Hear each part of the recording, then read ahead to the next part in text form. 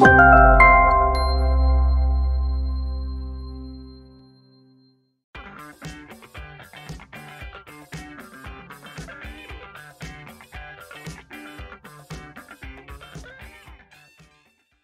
right, let's kick off with some of the more common appliances that everybody's going to run, which is like the 12 volt stuff, to give you an idea of what that sort of pulls. Now, I think the 12 volt water pump in your Caravan is going to be the most power hungry 12 volt appliances, other than maybe a big charger that you plug in, right? So our pump is up here. We can turn our pump on. Let's have a look at our 12 volt loads, sorry, over here. And it's currently at 3.2. I turn that pump on all the way. There you go. It picks up to about 9 amps. So it's about 6 amps of current draw to run your 12 volt pump. Happy days. The washing machine. Everyone wonders if it only works on 240 volt. No, it's really low current draw. Hey, it doesn't take much. So come in here. All it does is obviously it runs the water pump like that, but it also runs power at the same time. What you will have to do is turn the inverter on, dear. So come over here. So say we want to use it. You just press that button. That turns the combi on under the seat down there, the 3000 watt inverter. You come in here. Have you got your stuff in there ready to go? All right, turn her on, dear. There we go. So we'll come back and have a look. Here we are, common loads, 3.2. You can see as it pumps water in and it starts turning, it's still pulling under 10 amps. So nothing. That's the washing machine going. It hardly uses any power. I know when it is doing a full spin cycle, it pumps up to about 15 amps of current draw, but it doesn't spin for that long, right? Because it's only a 2 kilo washing machine. So really efficient and easy to use when you're off grid. So we use that flat out, mate. We run it all the time. We generally run out of water before we run out of battery power. So let's turn this on. We're currently pulling, I'll show you what a sandwich press makes. On the back of here again, look, it tells you 750 watts. That was a $9 special. That's a $9 special. There you go. But if we turn it on, it goes straight to full noise. And I will. If you didn't know, if you didn't know, the things that draw the most power in your Caravan are either heating or cooling elements. So heating the most, cooling the second, and then charging is the next, right? That's the thing that draws the most amps. So let's have a look. Common loads, 3 amps. Turn that on. Let's have a look at what it wants to go up to when we crank it in. So it'll start charging up, house battery. There you go. It's pulling 40 amps out of the battery. If we have a look over here, it tells you the same thing. It'll also show you the wattage. 526 watts. It's pulling out of the battery to heat that sandwich press up. Next one, the $9 toaster from Woolies. This we got. Kmart, is it? We go all out, don't we, dear? Turn that one on. Let's have a look. And up she goes. 16. Oh, hang on. No. Just, you know you have to press this down before it works. Did you know that? Here we go. Actually, I think that's Go again. Straight up. It's going to use a lot there. It's going to heat 580, 590. So there you go. Just under 600 watts and 45 amps to run that. Here we go. Next one. This one, our induction cooker. I don't know how many people, we've had thousands of questions of this thing over the years. We mainly, well, we used to always use it in the ute. Now we use it in here a lot because we've got the battery system to handle it. The more we use this, the less gas we use, right? And we put it down here and the kids make scrambled eggs and pancakes on it all the time. It's a good safety thing for them. Yeah, it's down low and it's not hot. Even when you're cooking, you take that off. It's hot to touch, but it's not going to burn you like a hot pan on a gas stove, right? So I'll plug it into this one and show you.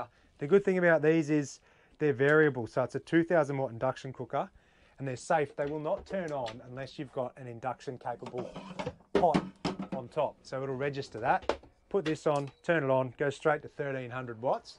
And then it should tell you, it should transfer exactly what's on this to over here. So let's see it build up. Because I've got this set at 1300 if you have a look, babe. Yeah. Down here, there's 1300 watts. Let's just crank it up to 2000. That's the highest setting to like boil water and see what it pulls out of the battery. It also might take more if it's got food in it and stuff. So there you go, it's only pulling 1320 watts. But if we have a look, 101 amps. 101 amps out of the battery. So you don't want to be pulling that for too long. You know what I mean? And who does that? It only takes 2 minutes to boil water. Whenever we're cooking, the highest setting is usually about 1300 to 1600 watts, and you're only using it for 5 or 6 minutes. So there you go. That's induction cooker. That was only 59 bucks off eBay about 3 years ago. That's been one of our best purchases ever. Oh, yeah, Harris scarf, sorry. But yeah, you can get them on eBay. Just look up Inabella 2000 watt cooktop. All right, let's see what it takes to pull a shot of coffee out of this machine. I've got a pot in there. Let's press the button. Away we go. It is cranking, look at that, up to about 1200 watts at peak and 91.7 amps at peak as well. So like I said, it only uses the most power when it's heating. Look at that, now it's done the heating part, it's pushing through, it's only pulling 13 amps. So yeah, you'd probably want a 2000 watt inverter to be able to run a coffee machine successfully.